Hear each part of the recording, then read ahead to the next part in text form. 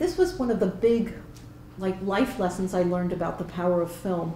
There had been a film, this was in the late 80s, at the height of the AIDS crisis, called Silver Lake Life, which was of a videographer, a professor who taught video in California, who was HIV positive. And he does a video diary of his own demise from AIDS eventually.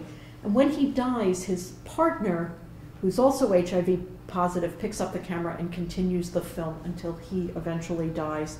And a very famous filmmaker, American, based in France, named Peter Friedman, who's an editor and a filmmaker in his own right, finished the film after these men died. And so this film was released on POV.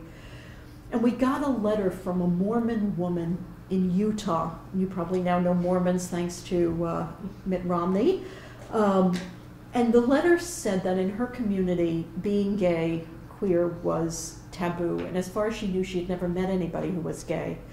But seeing this film in the privacy of her own home, which was interesting, showed her, the film was really a love story between these two men, had given her a very different perspective on being gay than any message she got in her larger society, in her community.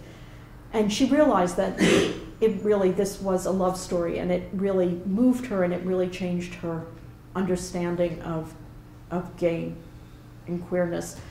So Ellen Schneider, the executive producer of POV at the time, and I were weeping. We're reading this. It's so, so moving. So we call this woman, and we say, can we send a camera person out there to film you saying this? Or, could we get you a camera and you make a video diary? And this woman was like, what are you, insane? I'd be hung on a cross if I were to go public with this information.